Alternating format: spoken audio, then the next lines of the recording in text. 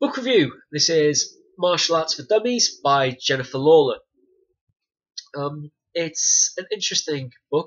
I think if you've got somebody in your life who is just getting into a martial art, then this is a pretty decent gift to get them.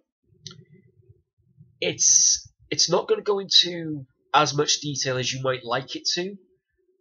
Jennifer Lawler and I think her co-writers are Taekwondo people. I can hear the boos now.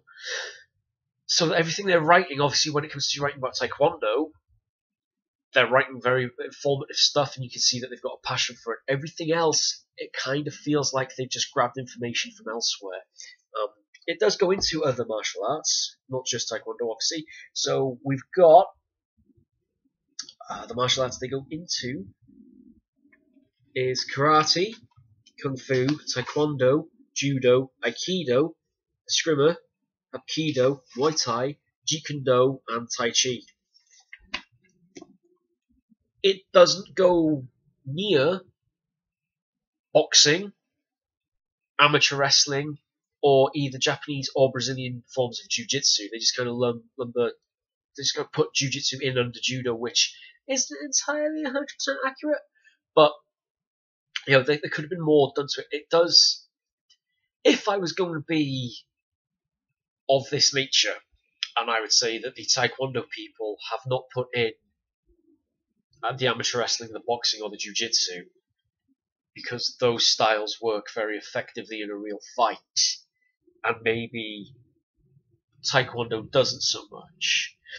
I could say that it was a bit of a conspiracy to keep the really effective shit out. However, they have got judo and they've got Muay Thai, and if you've got judo and Thai boxing, you're a pretty well-rounded guy for defending yourself on the street. But again, this doesn't claim to be a book about self-defense. It gives you some pictures on self-defense techniques or on those martial arts techniques, which it's always implied are good for self-defense. But again, martial arts, match fighting, and self-defense are three different siblings. They're from the same family, but they're very different individuals. It's worth, again, if you're trying to build a martial arts library. It's worth if you're getting it for someone as a gift. It's worth it if you don't perhaps know the difference between everything and you'd like a better understanding overall. However, for that type of thing, I would recommend don't pay money for this. Get yourself onto Wikipedia.